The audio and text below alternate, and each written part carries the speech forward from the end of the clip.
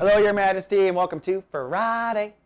Well, it's going to be cloudy and overcast with a good chance of anger or storms in the next couple of days. But this is the last time I'm going to predict that for some time, so hang in there, Your Majesty. Now, the reason is twofold. On the one hand, the moon moves into Aquarius today. That puts emotional focus on your relationships. So I'm not sure where you are with relationships, but they're probably tied to some of the karma, some of the weeding of your soul garden you've been doing for the last 27 days. You're in a good setup for a fight over the weekend, whether it's with someone you are married to now, a best friend forever, or perhaps someone you were married to in the past. So be very cautious.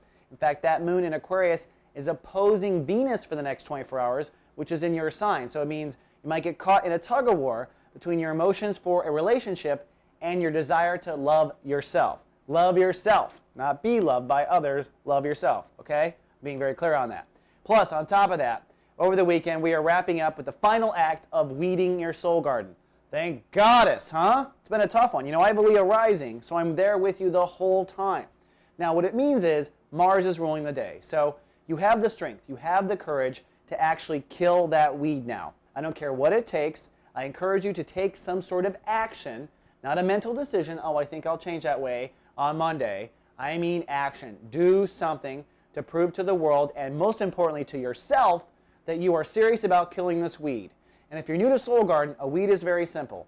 A weed is something in our subconscious that wraps itself around our consciousness and starts to choke the life out of us. So it's like codependency, addictions, being addicted to marrying the wrong person, getting treated poorly.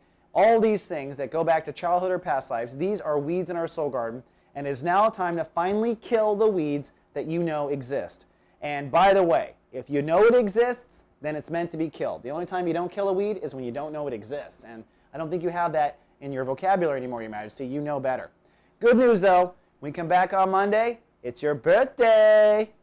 All right, that's all I have for the weekend forecast. I'll be back on Monday for your birthday. Until then, Your Majesty, live, love, be.